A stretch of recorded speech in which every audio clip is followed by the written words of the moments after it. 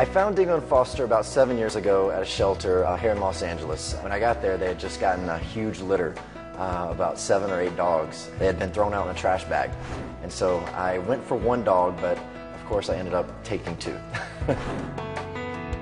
The first time I ever learned about overpopulation with pets, I learned from Bob Barker on The Price is Right. You know, when I was a kid watching Price is Right, I would always hear, Bob say, help control the pet population, get your dogs spayed or neutered. Pet population is just crazy right now. People are not spaying and neutering like they should be, and there's just so many dogs that really need a loving home.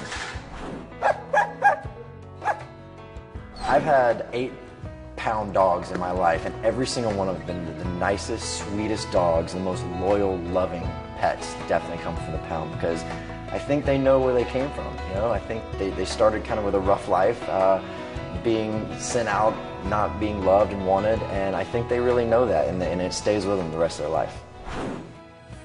The best way to learn about adopting pets, is going to your local shelter. You can go on Google and just Google, pet adoption, and you can find tons and tons of shelters in your area. Go help out, donate your time, and go help find homes for these dogs. It's so fulfilling to find them a home. It's just very fulfilling.